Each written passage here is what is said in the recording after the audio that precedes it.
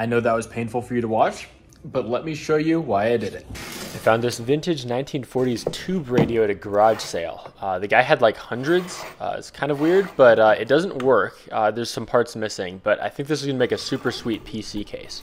I'm selling the internals on eBay if you're an enthusiast on that stuff, and my first order of business is to make the case smaller.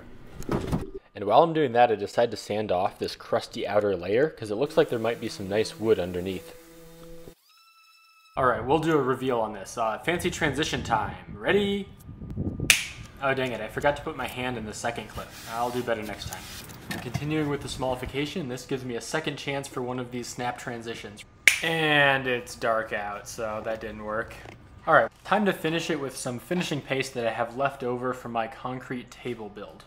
I was waxing this and I reached around and I grabbed in here and there was a rusty nail right over on the back side. And you know what that means, time for my tetanus booster.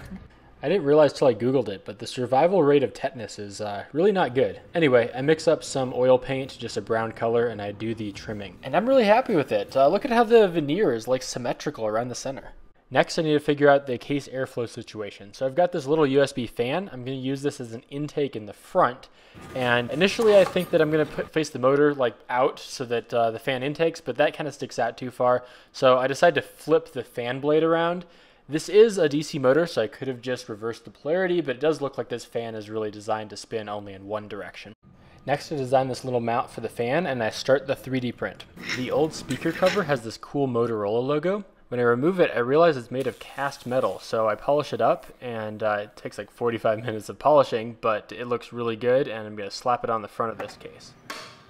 And while I'm at it, I decide that some silver front panel buttons will go well with that silver logo, so I put these in. I'll talk about making these things functional later on in the video. Next, I wanted some cool lighting, but RGB LEDs would clash horribly, so I was inspired by these vacuum tubes to get this USB plasma light, which will add a little bit of lighting while working with the aesthetic of the rest of the build. And looks aside, I just like how they're both similar. Both have a chamber, they're throwing off a ton of electrons, but a vacuum tube is guiding the electrons to a plate or not, and using that as a switch, versus the globe is just going wild. I cut the base down to make it fit, although I will have to cover it with something because this is 2 to 5 kilovolts under there. Best to not lick that. And I don't know if this was just me being overly cautious, but I was worried about the plasma globe interfering with the computer, so I added a grounded Faraday cage around it, between it and the PC.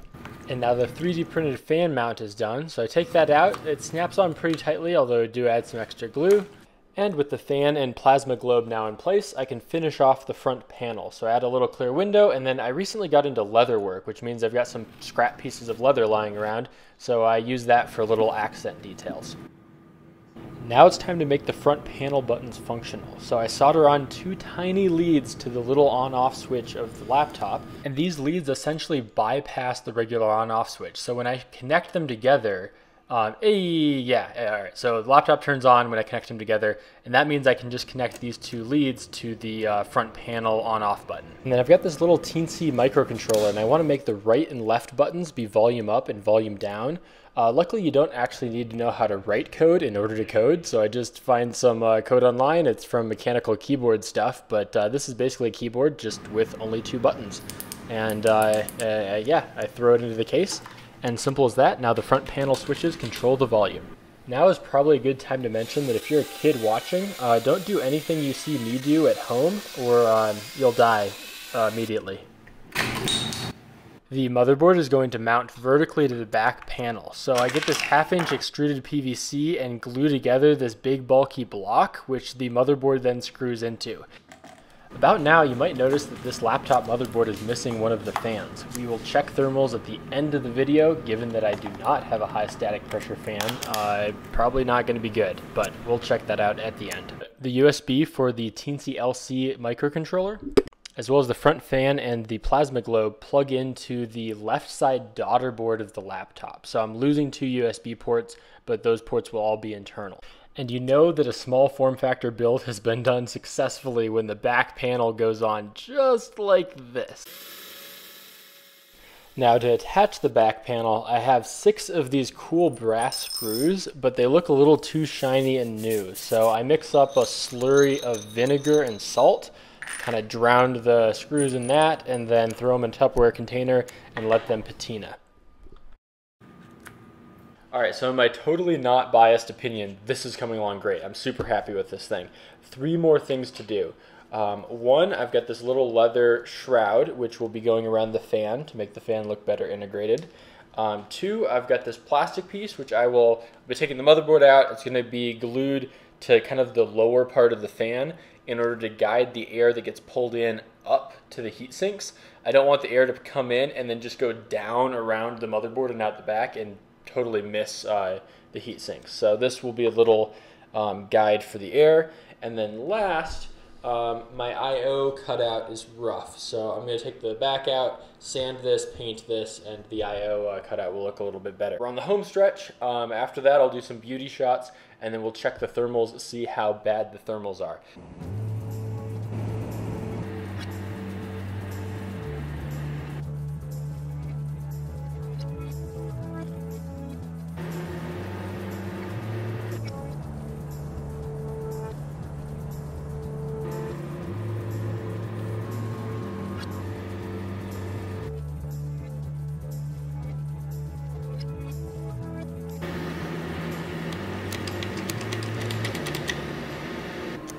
So I think it looks great, but now for the question, does the cooling actually work?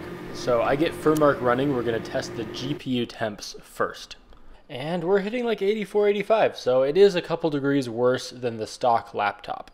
I test the CPU with Cinebench next, and here the temps are pretty similar to stock, within a degree or 2. So I've built a number of weird computers on this channel, but this is my favorite. This takes the cake, and I hope you enjoyed as well. Comment, like, do all those things for the YouTube algorithm, and have a great day.